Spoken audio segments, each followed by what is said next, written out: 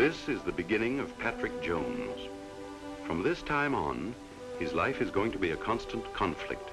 Reality, necessity, and duty opposing desires, dreams, and distractions. These conflicts exist in every human being, and we must learn how to deal with them. 10 years later, he is still immature in thought and action. Thinking, acting, Pat Jones, who can raise more hell than any kid on the block. He has plenty of fun. Some of it not exactly in accord with adult ideas of peace and quiet, but all in the routine pattern of boyhood. It makes him feel a little important to heckle his father, not in any spirit of meanness, but because the old man represents authority and discipline. Yes, over the years, Dad has learned that firecracker shooting must be restricted at times. And this is going to hurt Dad more than it does Pat. As Pat grows older, he finds it pleasant to have people make a fuss over him, like the time when he won first prize in an interscholastic contest, or when he hurt his knee in the championship football game, and so covered himself with glory that everybody made over and waited on him. He was the 4-star local hero, and he loved it, as who wouldn't? Inside himself, unconsciously, Pat will always carry with him this memory. And Dad was proud as a peacock. He showed the newspaper clippings until they were worn out. This is home, and it's great, friendly and protective. Home means Mom's deep dish apple pie, so good Dad always had 3 pieces. And it's sitting around listening to the radio, playing a little gin rummy with the old man. It's where he can call up Margie whenever he likes, ask her to the movies or to a dance, or just down to the drugstore for a soda. Or if he feels like being alone, he can go up to his own room. There's something mighty comforting about your own room. And he's a man on his own, too, paying his own way, earning his own living. Patrick Jones, junior foreman, holding down a job with a paycheck every Saturday, and a good one for a guy of his age. Patrick R. Jones. Patrick R. Jones. I see they're closing you out, Pat. Closing me out? I quit. Bill Goss. Bill Goss. Sorry you're leaving, Jones. I'm getting a better job. So long. And he could quit his job whenever he liked, for whatever reason he liked. Overnight, his home life is left behind, and he's one of millions of men, each one a Seaman Jones. That means that he isn't necessarily our Seaman Jones. This Seaman Jones may have graduated from one of the ritziest colleges in New England. Or he could be Seaman Rabinovitz, who never made it beyond the 6th grade of a public school. This one could have been one of the 7 Swenson kids from a farm. Or O'Brien, who never knew his folks and was raised in an orphanage. But whoever a man is, you can tell a lot about him by what's in his heart. Seaman Jones might be a little along in years, have a wife and kids. Then again, he could be just a kid himself and still looking him over, if you know what I mean. Or he could be the boy who's been going steady with the girl who's always been his and always will be. So let's take a look at the inside story of this Seaman Jones, who's gone from this to this. From Mom's deep dish apple pie to a mess line. From his own room to this. Noise, confusion, no privacy.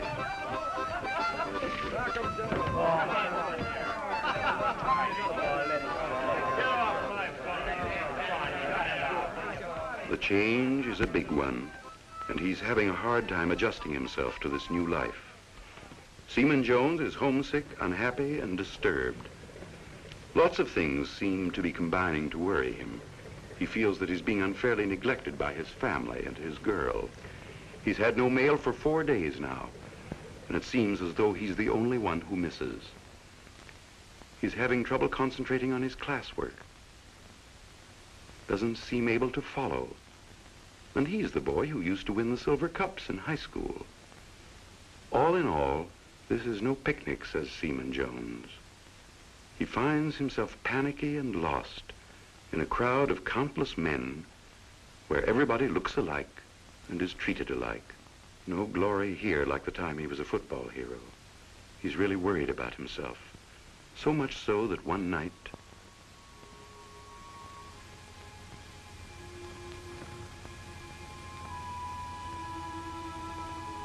Mustn't forget my general orders.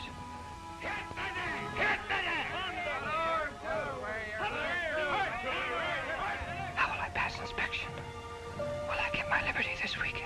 Are we going out tomorrow? What if I get my stripes? Exam coming up tomorrow. Gee, I've got the jitters. Am I going nuts? Exams, drill, inspections, exams, drill. My God! Maybe I'm going nuts. Maybe it'll drive me crazy.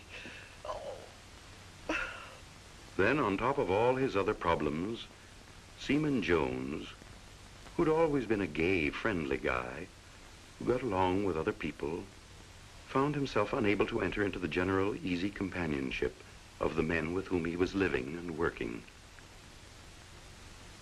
Instead of joining in, he resented the sometimes loud, rowdy fun in the barracks. And nobody seemed to care how he felt. Well, if all that isn't enough to trouble one guy, all of a sudden, the knee he twisted in that grand and glorious football game went back on him. It really hurt plenty. But at least he can have that taken care of. And a mighty good doctor looks it over with the greatest care. But the doctor can't find anything organically wrong with the knee. Now, the most startling thing about this upset is that Seaman Jones isn't gold bricking. His knee really hurts. And it's not imagination either. He feels the pain. That's how he knows it's there. That's important, and it's frightening, too. Because on top of troubles with studies, nightmares, and loneliness, what can be wrong? He'd better do something about it. He does. The most sensible thing he can possibly do. Goes to the mental health department and sees the psychiatrist. For naturally, an emotional upset must be treated differently from an organic illness. Jones tells his story, and the doctor is neither surprised nor alarmed, for this isn't a new story to him, amazing as it is to Jones. And he knows the answer, an answer that Jones can understand because there aren't a lot of strange, highfalutin terms. Today, we're making a scientific study of the mind, and we're finding some very encouraging things. Now, this nervous breakdown that you're afraid of, for instance, well, the truth is nobody has a nervous breakdown, ever. They don't? Nerves, our physical nerves, don't break. We do get into mental and emotional moods that make us pretty unhappy. The results of all the difficulties and conflicts that beset us, that we've reacted to, that we've had difficulty in adjusting to. Now, your symptoms suggest that you're in such a mood of anxiousness. Even your physical symptoms, like the aching knee you told me about, can have an emotional cause. I'll explain that in a moment. Anxiousness is quite a common mood. It makes a person focus his attention much more closely on himself. Perhaps he notices his heart beating or his muscles tensing. Yes. People often think in this mood of anxiousness that it's leading to a mental illness. Actually, it almost never does. Perhaps I can help you if I give you an idea of how your mind works. You see, Jones, emotions actually can cause real physical pain. The conscious mind is a pleasant, sunny place where normal thoughts have free rein. The unconscious mind is dark and mysterious and harbors such thoughts as, I'm lonesome. Nobody pays any attention to me. I wish I were dead. I must be losing my mind. These thoughts are constantly trying to get into the conscious mind to get past the censor who polices the band. It's his job to keep them out. Hey!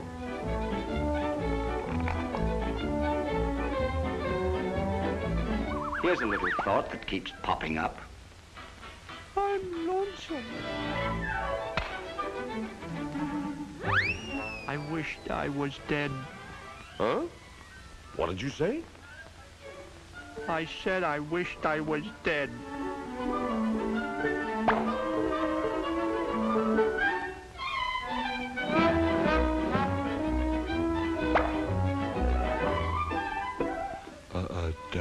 I must be stupid.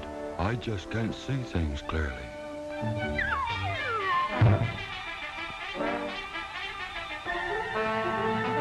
Outside, bums. No, but it's you get the life from me.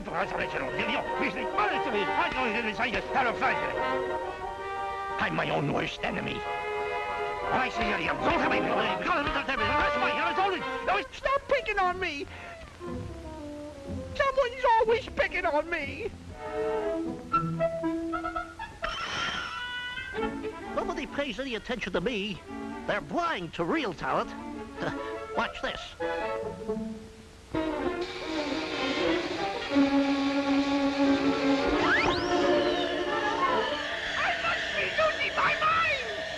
Holy cats, I must be losing mine. Get there, you. Don't ever say that again. Come here. I'm coming back here. Here. Censored out of the conscious mind, these self-pitying thoughts tumble into the lap of old unconscious mind, the dormant parent of all your emotions, and arouse him with their clamor. They goad him to find another way for them to assert themselves on your conscious mind. So this brute, who never forgets anything that ever happened to you, remembers a certain incident.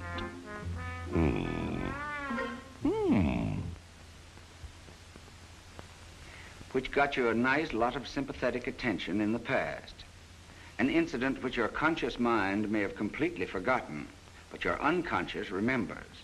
And now he knows just what to do. I've got it, boys. Into the car with you. Come on, fellas, let's go. This is gonna be fun.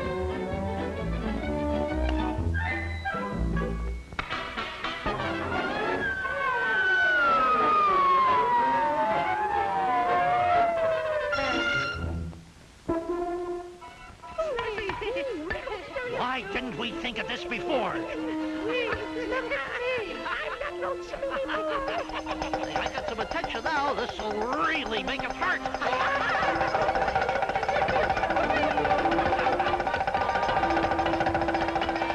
And that's why your knee hurt, even though there's nothing physically wrong with it. Well, I'm sure glad to hear that. A lot of boys feel about the way you do. There was another seaman in here a few days ago named Scott, a big strapping lad who during his civilian days never had anything wrong with him. He won Golden Glove tournaments and was a very pretty fighter indeed.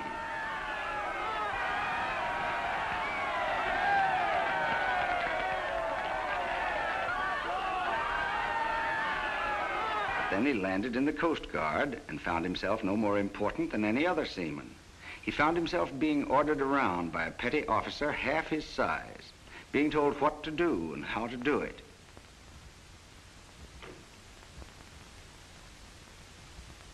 Having his hat straightened for him, and even having the lint dusted off his clothes. He, a champion, in his own right.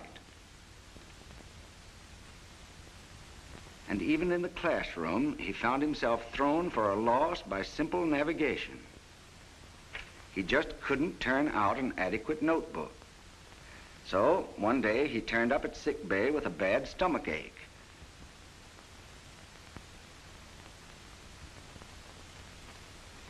The physical exam, x-ray, and laboratory studies proved there was nothing physically wrong, so he was sent to the psychiatrist. What went on in his mind was something like this. He had a lot of self-pitying thoughts running around in his mind for all his toughness. And of course, he wouldn't let his conscious mind think them.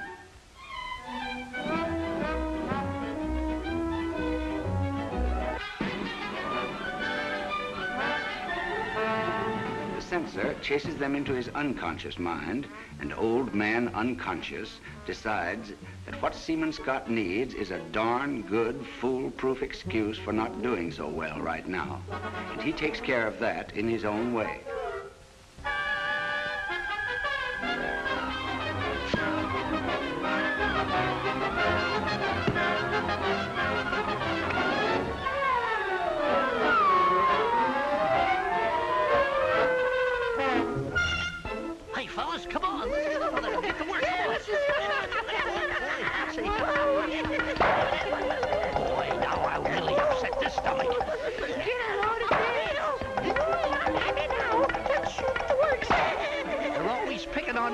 Now it's my turn to do the picking. Everybody has emotional disturbances, and nobody is really strong enough to control his emotions absolutely. I have some notes here that I'll give you. Look them over. They may clear up some of the things that have been bothering you. Thank you, sir. So Seaman Jones did study the notes and found them even more helpful than he'd hoped. They were interesting, understandable, and they made sense.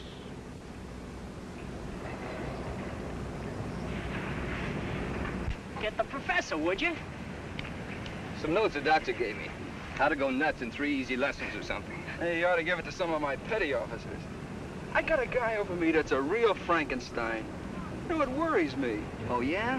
It says right here that maybe you're blaming your petty officer because you've got a sneaking feeling that you can't keep up with the rest of the fellows. You mean it's me that's nuts? Everybody does funny things. Listen to this.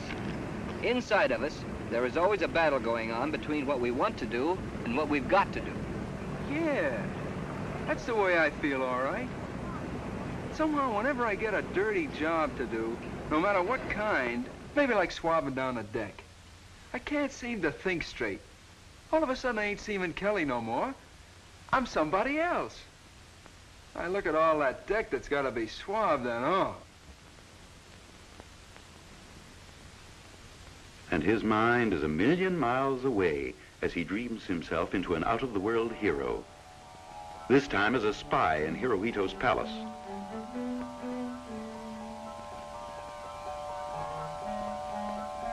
A sort of seagoing Dick Tracy, eh, Kelly?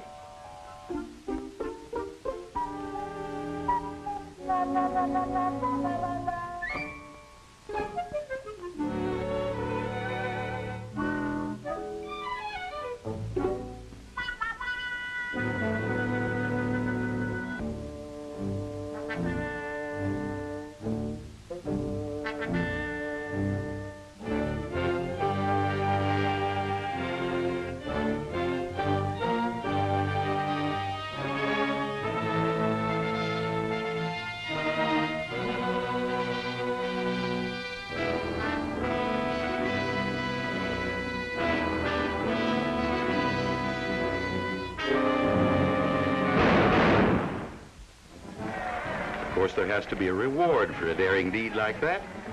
And it's a real double-barreled homecoming for, yep, Admiral Kelly, right down Fifth Avenue. Come on, Kelly! And this is so real, he can hear the crowd yelling his name. Kelly!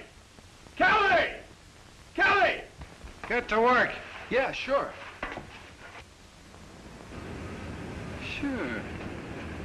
Sure, that's why I can't stand that petty officer. Well, is it because he's a bad egg or just because he had to pull you back to reality? Now, don't get me in no arguments, son. Well, all right, maybe it was. Come on, give out with more of our problems, Mr. Anthony. Well, maybe some of you guys don't like these man-to-man combat drills. I always did hate him. Well, look, you don't have to be no sawbones to figure that one out. You got an inferiority dingus. Yeah, it's like what they call inferiority complication.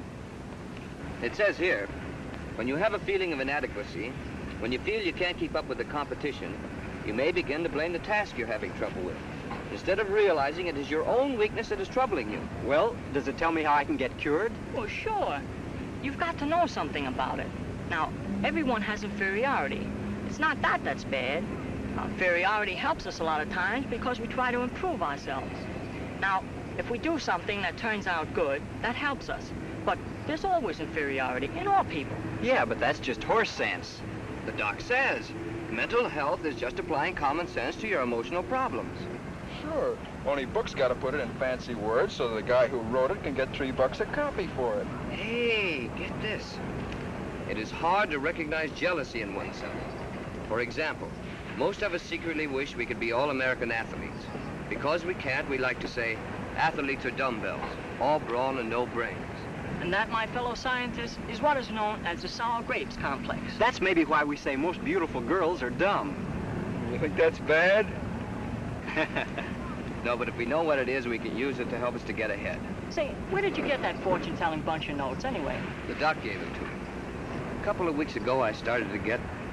Well, I thought my nerves would snap. But it seems they can't snap. Your nervous system is just like anything else. It gets tired and upset. But a good night's sleep or a little play and relaxation, and it's okay again. Nerves don't break. It's our feelings that get the best of us. Say, no kidding. You know what I'm afraid of? What, work? No. I'm afraid of being a coward. Gee, me too. No, sometimes I can't think of anything else. I know you think I'm a dope or something, but sometimes I go into chapel and I sit there and I start sweating. And I say, keep me from being a coward. Oh, God, what am I going to do if I get into action somewhere? And I get so scared, I turn traitor.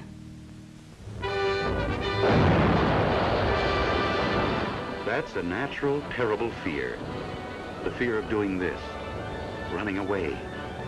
A fear we all have. Yet it's a normal fear, for it's deep-rooted in every animal. We call it the instinct of self-preservation. Animals react to it instinctively in order to protect themselves. So we know that we may be afraid, but fear and cowardice are not the same. In fact, fear is an emotion which has always protected us. For example, here's an American submarine cruising quietly. Suddenly, an enemy bomb crashes into it. It doesn't explode, but it's live, and it can any second, and it's jammed in an almost inaccessible place below. Only this skinny boy can get at it.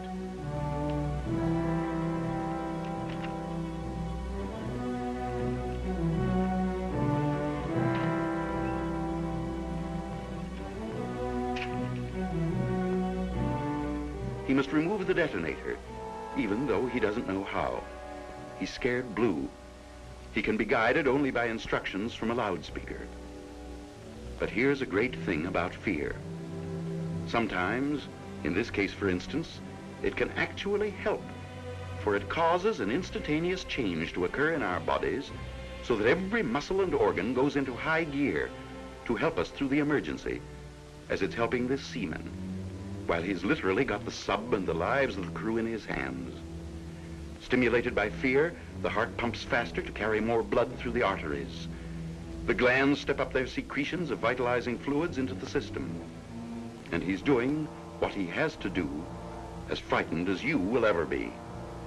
Fear is acting helpfully to heighten all responses, waste materials which might slow us down are quickly thrown off, and there comes an amazing intensity of concentration to carry us through emergencies. You can see the terror in this man's face, but by stepping up his physical reactions to help him through the most dangerous crisis of his life, fear has become his ally instead of his enemy. Aided by fear, he's done it. Now, Seaman Jones and the rest of his mates who were troubled understand more fully some of the sources and causes of their worries. And as a result, Jones is no longer lonely and out of things. He's one of the guys. He's learned what his mistakes were and corrected some of them. He's adjusted to his new environment, and he's doing all right.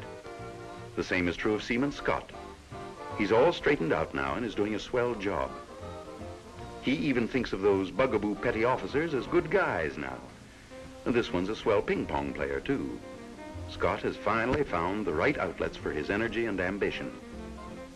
And Kelly, the dreamer, he's not dreaming now. He's having a good time, and he's studying hard, for he's learned that it's only through our own efforts that we achieve real satisfaction.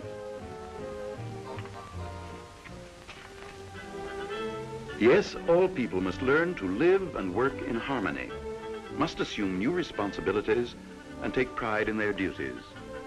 That's what is now reflected in these men's faces as they get combat orders. Anderson looks confident. Kelly's alert and ready. Scott is a cool, steady warrior. And Seaman Jones is going after new recognition. So then, we see how troubles fade as we learn even a little about our minds, and thereby protect ourselves against some of the unconscious trends to which we are subject. Sound mental health is our nation's greatest asset, and this we must maintain. With it, let us have pride. Pride in our Corps and in our service. And we must have faith and hope in our cause, our way of life, and for a better world tomorrow.